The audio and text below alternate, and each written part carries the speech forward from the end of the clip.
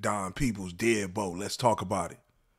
So I think, man, we in a situation to where we gotta discuss what the NFL might have to do with this whole Zac Stacy situation with this domestic violence, and what we saw him do to his girl was very horrific, I should say, but it also had a lot of anger in it, you know, especially coming from a ex point of view.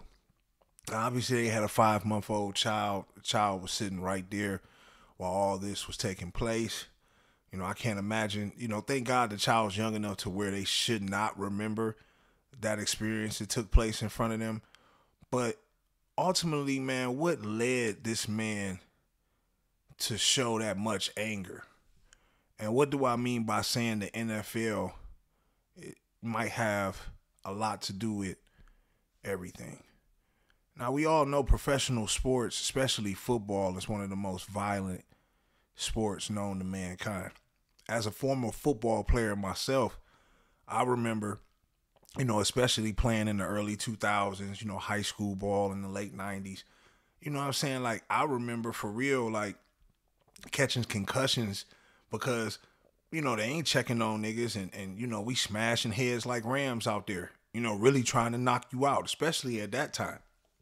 It's a lot more safer now, for sure. But I think a lot of these players still experience a lot of traumatic brain issues. You know what I'm saying? Especially like you look at some of the cases recently, especially like with Junior Seau and, just a couple of the other situations, the Ray Rice situation. You know what I'm saying? I mean, it just really seems like a lot of our ex-football players have a lot of pent-up rage and they don't know when to turn it off and they willing to take it all the way there.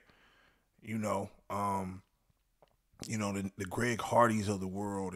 And that's why a lot of the NFL players, if you notice now that when they get done playing football, they want to go do some MMA or something like that to get off that aggression. Because football really puts that aggression in you. You know what I'm saying? And you really don't know when to turn it off. And they don't give you, classes or therapy or anything like that to wean you off that drug. People taking chances out there playing ball, man, numbing themselves up, playing through pain, all to try to chase the dream of getting into the NFL,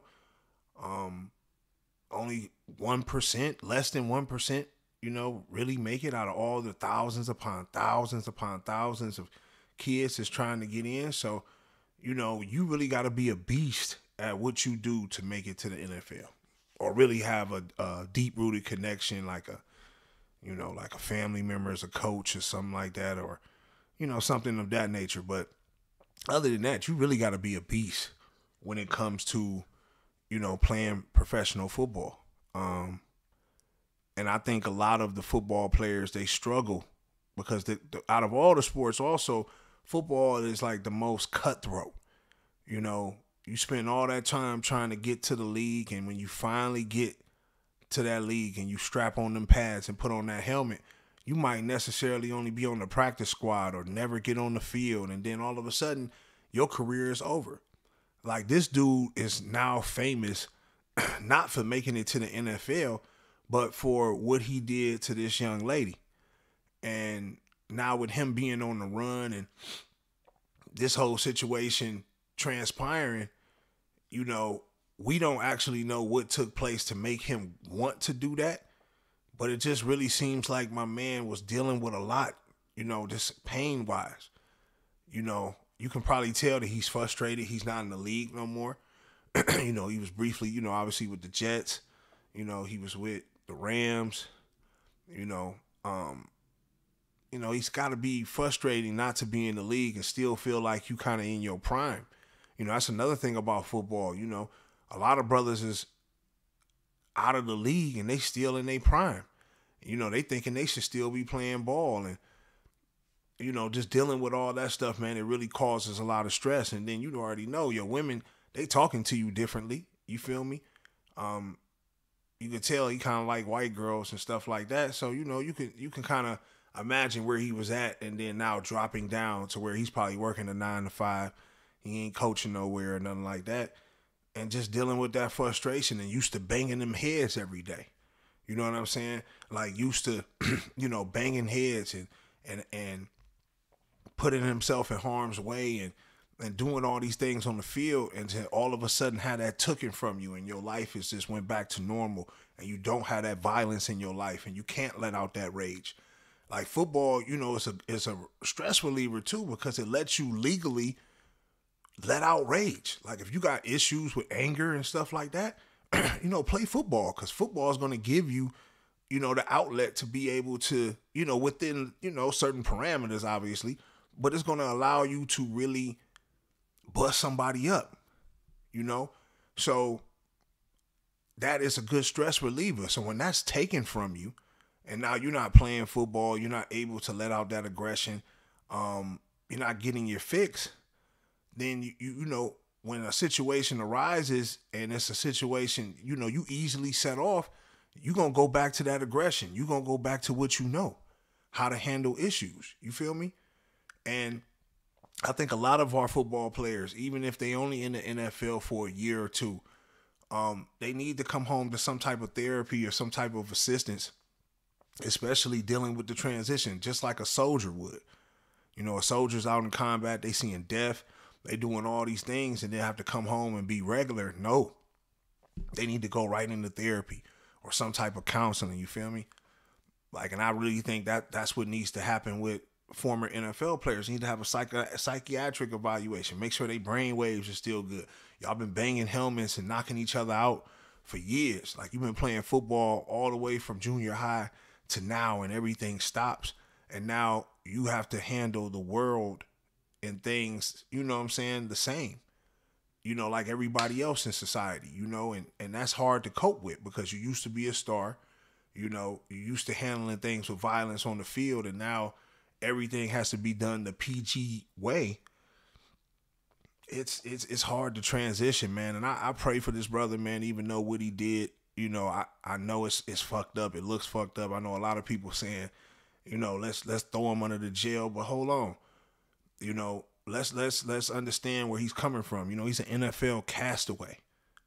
Like I said, the NFL, they just throw away their players. You wouldn't even know he played football. You feel what I'm saying?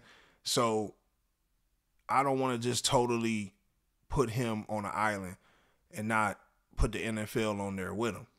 I think he has a lot of issues that he's dealing with, obviously, and he let those issues out on this poor young lady. And obviously what he did was not cool at all, and he should pay the price for it. You know what I'm saying? Obviously he should go to jail. Obviously he needs to have counseling and therapy and all those things to try to figure out exactly what caused that type of rage. Because you see he was just tossing her like a rag doll. You feel me? So what made him cause, that rage come out? That's what we need to get to the bottom of, man. You know what I mean? Because obviously this is his ex. And, listening to some of the things that you heard on that camera, it's like, she might have did something to trigger this. I don't know if she tried to, jump in his new relationship or say something to his new girl, or they still messing around. It's two sides to every story, but I'm really curious what made that man be so enraged about that situation and the way he handled it, knowing that this situation, being that it's a white female, and, dealing with that whole situation, like, they're going to make an example out of this dude. And, that's why he's running, I'm assuming, you know what I mean? Because he obviously needs to figure it out, and he's probably understanding when he did. It's crazy. But definitely, man, I want y'all to get in the comment box, man. Let me know what y'all think, man. Do y'all feel like this man need to be put under the jail? Or do you have a little bit of empathy knowing where he came from as far as, dealing with the football and, the trauma that might have caused him brain-wise and stuff like that? Should we more so look into that part of it, or should we just say he's a woman beater and we need to throw him under the bus, put him under the jail, he needs to get the chair, the whole nine and caboodle? I want y'all to get in the comment box. Y'all let me know what y'all think. Like, subscribe, hit the notification tab so y'all can tap in every time I drop a video. It's your boy Don Peoples. Deadbolt. Gone.